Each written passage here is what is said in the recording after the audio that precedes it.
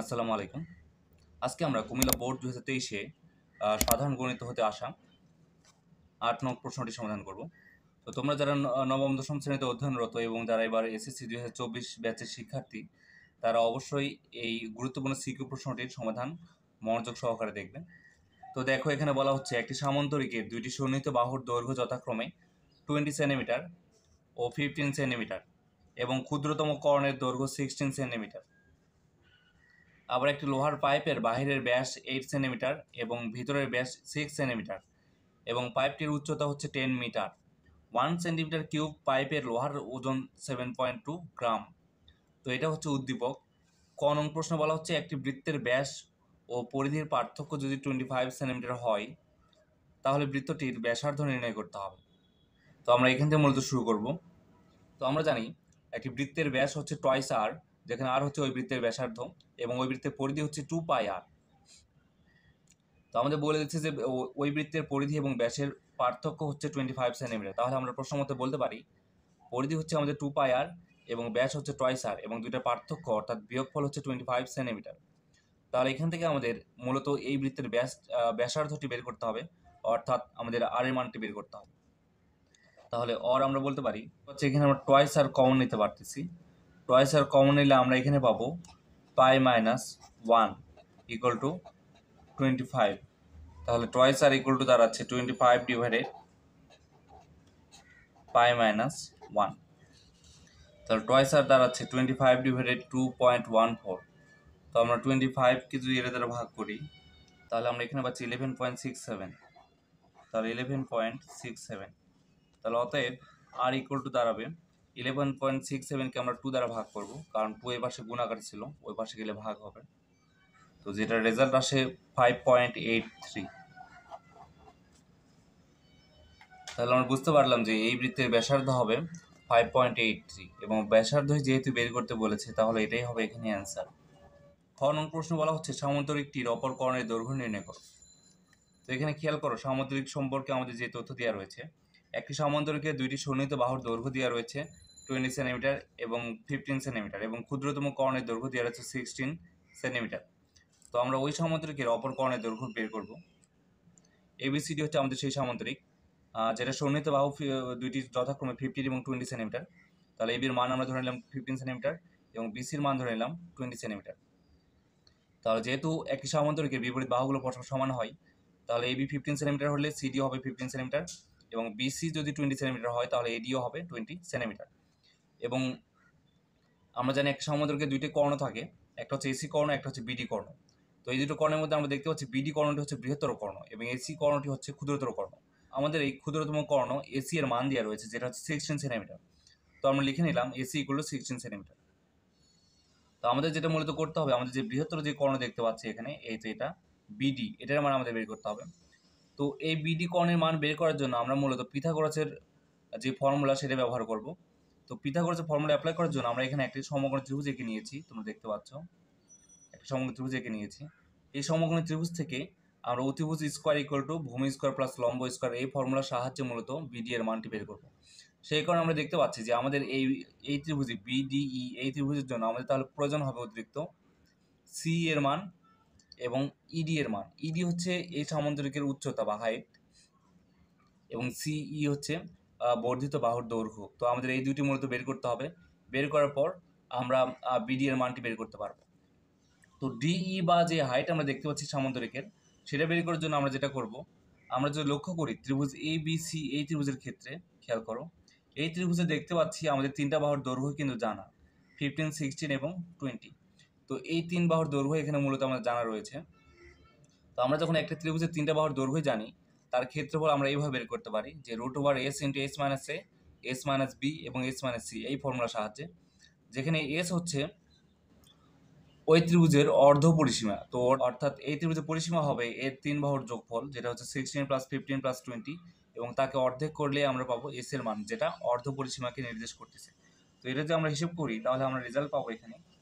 তাহলে এখানে রেজাল্ট আসে 25.5। তাহলে 25.5। তাহলে এখন এই এস এর মান এখানে ইনপুট দেওয়ার মাধ্যমে আমরা মূলত এই এবিসি, এই ত্রিভুজের ক্ষেত্রফলটি বের করে নিব। তাহলে ইকুয়াল টু √, এস হচ্ছে 25.5 ইন্টু এস মাইনাস এ। তো আমরা বিসিকে এ হিসেবে চিন্তা করলাম, তাহলে 25.5 থেকে যদি 20 আমরা বাদ দিই তাহলে আমরা পাবো 5.5 ইন্টু এস মাইনাস বি। আমরা এসিকে বি হিসেবে চিন্তা করলাম, তাহলে 25.5 থেকে যদি 16 বাদ দিই আমরা পাবো 9.5 ইন্টু এস মাইনাস সি, এবং সি হচ্ছে আমাদের এ বি, যেটা মান হচ্ছে 15। তাহলে 25.5 থেকে যদি আমরা 15 বাদ দিই তাহলে আমরা পাবো 10.5।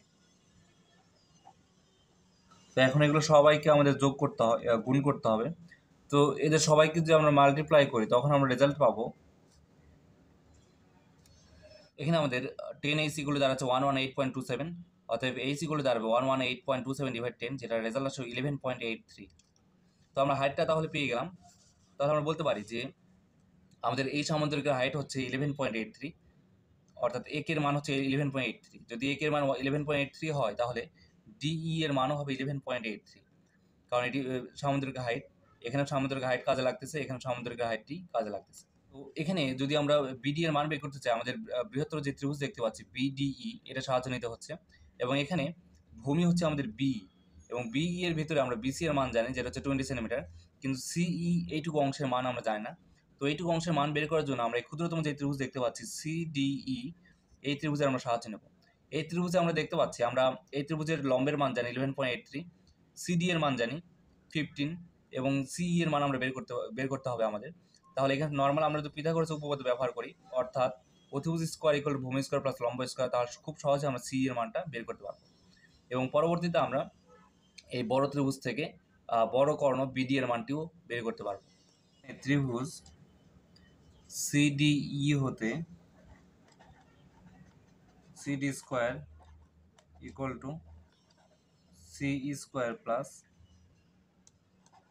D square. তাহলে অর সিডির মান আমরা দেখতে পাচ্ছি 15, তাহলে 15 স্কোয়ার ইকুয়াল টু সি এর মান আমরা জানি না, তাহলে এটাকে এটার মতো রেখে দিলাম, সি স্কোয়ার প্লাস ডিই এর মান আমরা দেখলাম 11.83, তাহলে এটার মান হবে 11.83 whole square.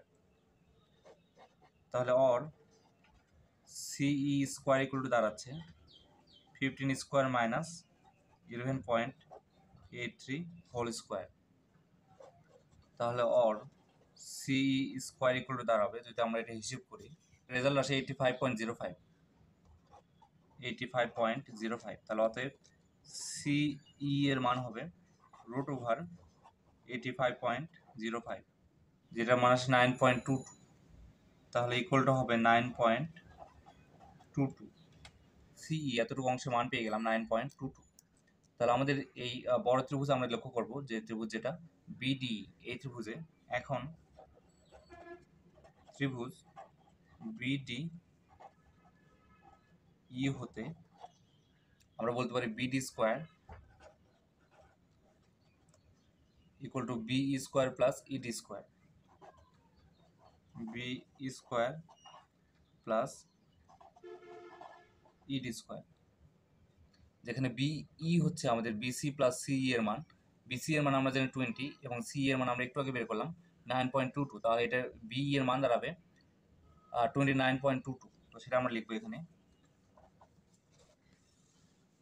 29.22 whole square plus ED এর মান আমরা আগেই বের করে রেখেছি, ইডি এর মান হচ্ছে 11.83, তাহলে এটাকে আমরা এখন স্কোয়ার করবো 11.83 স্কোয়ার। তাহলে এখানে আমাদের রেজাল্ট আসে 993.75, তাহলে 993.75। তাহলে অতএব বিডি এর মান হবে, এটাকে রুট করতে হবে, যেটার মান আসে 31.52, 31.52। তো বিডি ছিল আমাদের বৃহত্তর কর্ণ বা অপর কর্ণ। তাহলে এখানে আমাদের এটাই হবে আমাদের অ্যান্সার, অর্থাৎ এত সেন্টিমিটার। তাহলে এটা হবে আমাদের এখানে অ্যান্সার। গ নং প্রশ্ন বলা হচ্ছে পাইপটির লোহার ওজন নির্ণয় করো। তো এখানে পাইপ সম্পর্কে যে তথ্য দেওয়া রয়েছে, যে একটি লোহার পাইপের বাইরের ব্যাস দেওয়া রয়েছে 8 সেন্টিমিটার, এবং ভিতরের ব্যাস দেওয়া রয়েছে 6 সেন্টিমিটার, এবং পাইপটির উচ্চতা হচ্ছে 10 মিটার। তো 1 সেন্টিমিটার কিউব পাইপের লোহার ওজন 7.2 গ্রাম, এটা আমাদের দেওয়া রয়েছে। তো আমাদের পাইপটির লোহার ওজন মূলত নির্ণয় করতে হবে। তো আমরা প্রথমে এই পাইপে কতটুকু লোহা রয়েছে সেটাকে নির্ণয় করব। তাহলে এখানে দেওয়া আছে যে পাইপের বাহিরের ব্যাস হচ্ছে 8 সেন্টিমিটার এবং পাইপের ভিতরের ব্যাস হচ্ছে 6 সেন্টিমিটার এবং পাইপের উচ্চতা দিয়ে রয়েছে 10 মিটার। ব্যাপারটা হচ্ছে এরকম যে আমাদের একটা পাইপ ছিল এরকম,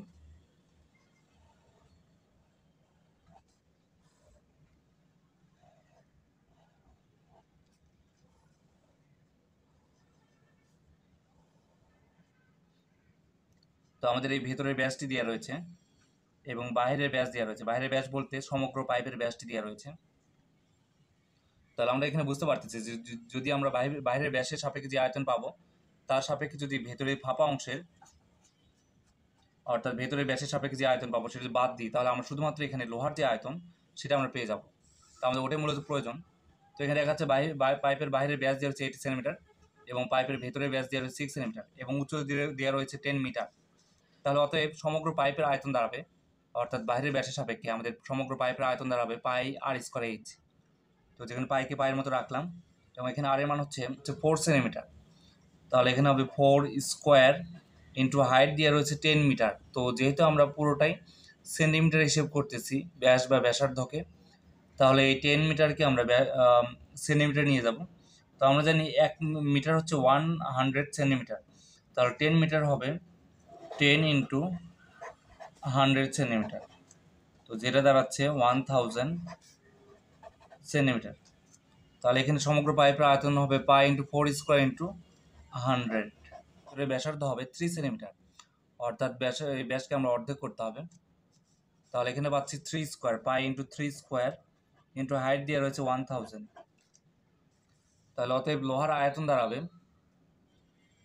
সমগ্র পাইপের আয়তন থেকে যদি আমরা ভেতরের আয়তনটি বাদ দিই তাহলে আমরা ওই পাইপে কতটুকু লোহা রয়েছে সেটা আমরা বের করতে পারবো। তাহলে এখান থেকে যদি আমরা 1000 পাই কমন নিই তখন এখানে আমাদের দাঁড়ায় 4 স্কোয়ার যেটা হচ্ছে 16 মাইনাস এখানে পাচ্ছি আমরা 9 এত সেন্টিমিটার কিউব। তাহলে ইকুয়াল টু এখানে তাহলে 7000 পাই সেন্টিমিটার কিউব। তাহলে এতটুকু লোহা রয়েছে আমাদের ওই পাইপে। পাইয়ের মান হচ্ছে 3.1416। তো সেটা দ্বারা যদি আমরা 7000কে গুণ করি আমাদের এখানে রেজাল্ট আসবে 21991.2 এত সেন্টিমিটার কিউব। উদ্দীপকে একটি তথ্য দেওয়া রয়েছে যেটা হচ্ছে 1 সেন্টিমিটার কিউব পাইপের ওজন লোহার ওজন হচ্ছে 7.2 গ্রাম। তো আমরা পাচ্ছি হচ্ছে 21991.2 সেন্টিমিটার কিউব। তাহলে ঐকিক নিয়মের মাধ্যমে আমরা সহজে এটা করবো এখন যে 1 সেন্টিমিটার কিউব পাইপের লোহার ওজন হচ্ছে 7.2 গ্রাম। তাহলে অতএব এত সেন্টিমিটার কিউব পাইপের ওজন হবে। তাহলে অতএব আমরা ডিরেক্ট লিখতেছি 21991.2 সেন্টিমিটার কিউব লোহার ওজন হবে 7.2 ইন্টু 21991.2 এত গ্রাম। তাহলে ইকুয়াল টু এটা যদি আমরা হিসেব করি আমরা পাবো 158,336.64 গ্রাম। তো এটাকে যদি আমরা কেজিতে নিয়ে যেতে চাই তাহলে আমাদের 1000 দ্বারা এটাকে ভাগ করতে হবে, কারণ আমরা জানি 1 কেজি 1000 গ্রাম হচ্ছে 1 কেজি। তাহলে এখানে রেজাল্ট আসে 158.337 কেজি। তো আশা করি পরিমিতির এই গুরুত্বপূর্ণ সিকিউ প্রশ্নটি তোমরা সবাই বুঝতে পেরেছো। এরপরেও যদি কারো কোনো প্রশ্ন থাকে তাহলে অবশ্যই আমাকে কমেন্ট বক্সে জানাবে, তো আমি সেটা রিপ্লাই দেওয়ার চেষ্টা করব। তো আজকে এই পর্যন্তই, সবাইকে আসসালামু আলাইকুম।